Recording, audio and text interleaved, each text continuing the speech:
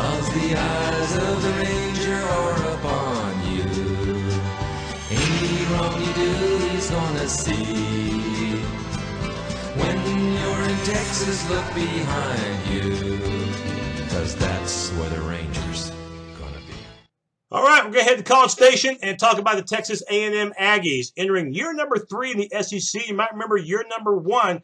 I don't think anybody out there could have expected 11-2 and your freshman quarterback named Johnny Manziel won the Heisman Trophy.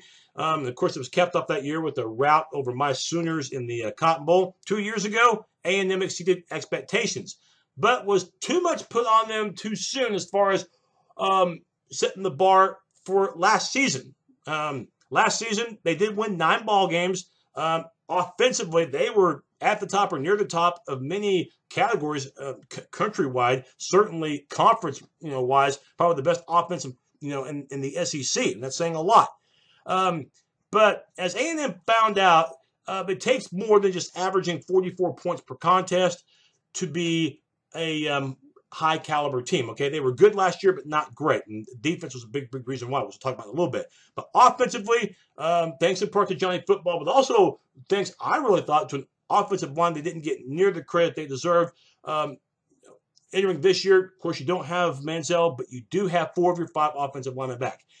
And I don't care, what people say about Johnny Manziel. He was one heck of a quarterback at A&M. His 2 years there, he doesn't become this legend if it weren't for that offensive line.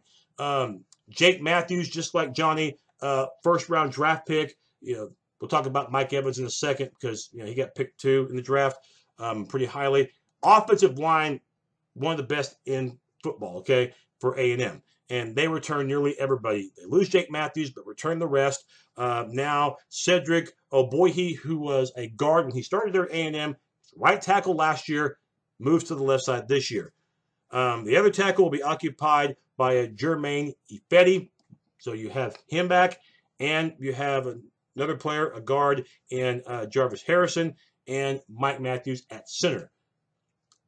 Backfield for A&M, the quarterback, the ground game should be just fine as long as these starters stay healthy for A&M. Speaking of the ground game, A&M's ground game will, really have a chance to show what they can do because, a lot of A&M's offense was based upon, let's face it, Manziel's ability to improvise, ability to, kind of create as the play progressed. And sometimes that involved Manziel running the ball. So now the ground games, I don't think they're going to ever try to make Kenny Hill or Kyle Allen a Johnny Manziel type player. And you'd be a fool to do that, even though it'll be pretty much the same kind of offensive formation from what I've been gathering on my research. Looking at the ground attack, look for Tra Carson to have a nice year. Carson, he started his career with Oregon, but then transferred to A&M not long ago. Last year for the Aggies, 5 yards a carry. So I would expect him to be the number 1 guy. And then backing him up, the Williams. You have Trey Williams, who had over 400 yards on the ground a year ago, and the ex-Sooner in Brandon Williams, who had nearly 300 on the ground. So there is, quality backups there for Tra Carson. Quarterback, well, who gets to fill in the shoes of JM? Well, Kenny Hill looks like we'll get the start. Hill, a sophomore, played a little mop-up time last year, but by and large, on the sideline. So he gets the nod over freshman Kyle Allen, but I do expect Allen to play as well. The receivers, you're going to miss Mike Evans. And sometimes, like the old saying, receivers make a quarterback look terrific. And there's no question last year that Evans really made Manziel look terrific at times. All-American from a year ago, high draft pick. You will miss Mike Evans. It'll give an opportunity, though, for some underclassmen to shine. Ricky Seals-Jones, this guy has a chance to really be something. They redshirted him last year, so now he gets a shot to show what he could do. True freshman in the form of, and this is a great football name, everybody. How about this? Speedy Noyle. Speedy Noyle, that's his name, true freshman. He's projected to be a starter along with Malcolme Kennedy, the lone senior of the 4 guys I'm mentioning, and the 4th is Josh Reynolds. So A&M will still spread it out. They'll still use 4 receivers at times. I would expect A&M's offense to continue to be effective. It just might be done in a different facet. Defensively, oh my goodness. Okay, we talked about how good the offense was a year ago for A&M. I'm going to put this way about the defense, okay, in contrast.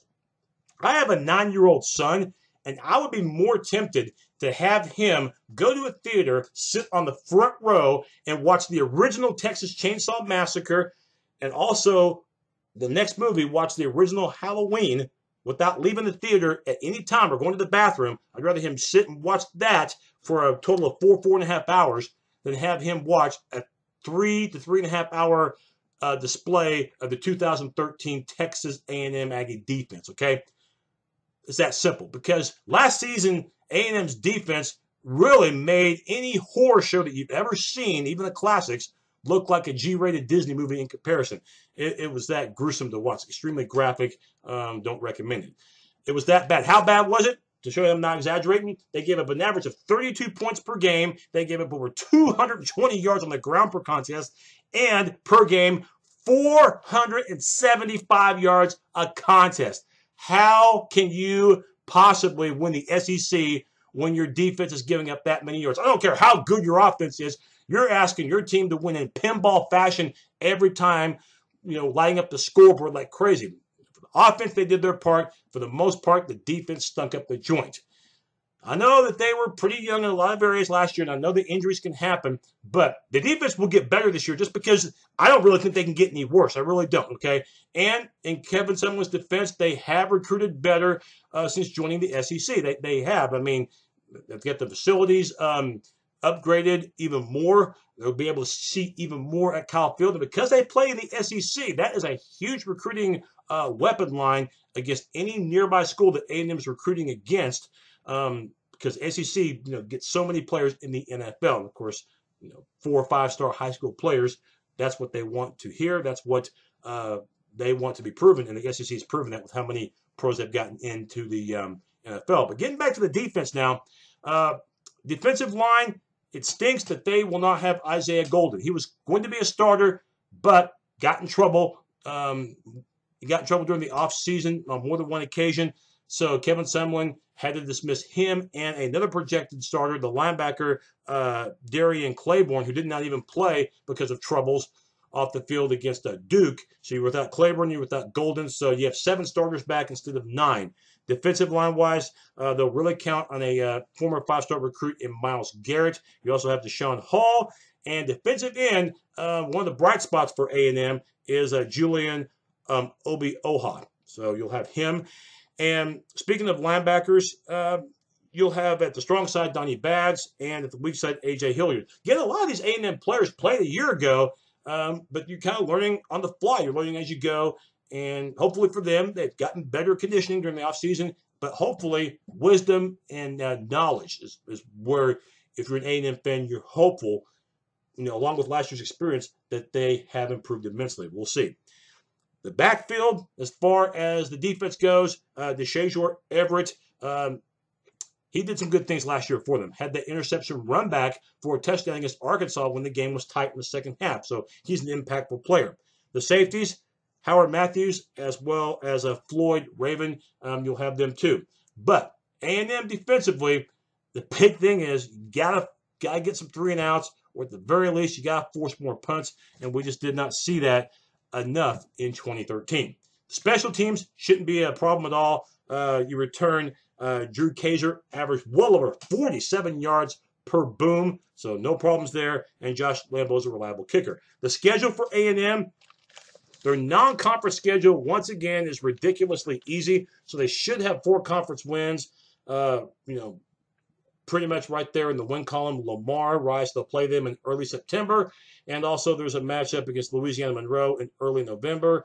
And you also have another showdown coming up. Forgot about the September 20 matchup in Dallas against SMU. So those are 4 wins, but A&M's season doesn't start with any of them. It starts with a conference game, and it is a rotten way to start your year at Columbia, South Carolina, against a top 10 team in the Gamecocks.